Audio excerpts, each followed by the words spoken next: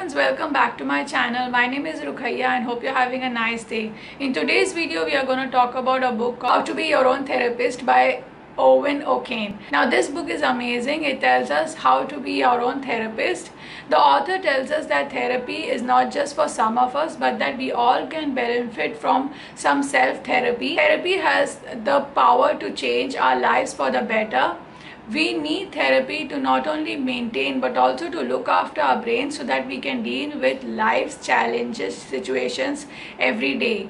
The book has two parts. The first is the personal therapeutic journey. The second part is the daily 10 minutes of self-therapy we should do every day. The first part is to know your real story.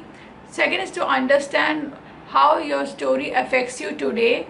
The third is how self-therapy can help you get what you want in life. What you want in life you can discover, and what are the essential necessary requirements you need for a content life. Now the second part which I love about this book is the daily 10 minutes of self-therapy.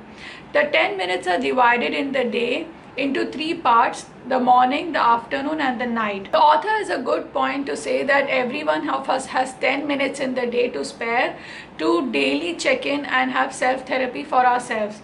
The morning self-therapy of 4 minutes, the very first minute the author tells us is to check in. That is to know what is the emotional state, the state of your body and the state of your mind.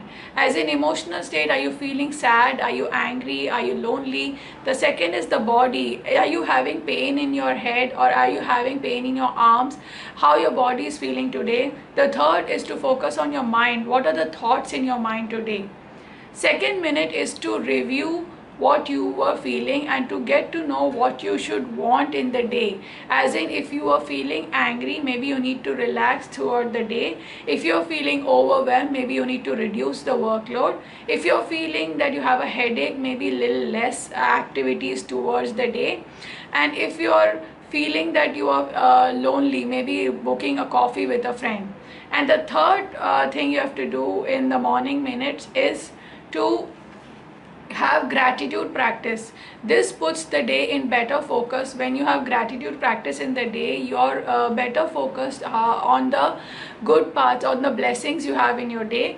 And the last part is to have a grounding exercise. I love the grounding exercise mentioned by the author in this book, but you can do your own personal any grounding exercise which you want.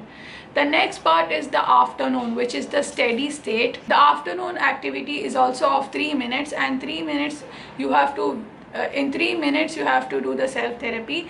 The first minute is to check in with any of the negative behaviors or negative patterns you came across in your day to day, and what were those and what were the behaviors, negative ones, which you were engaged in.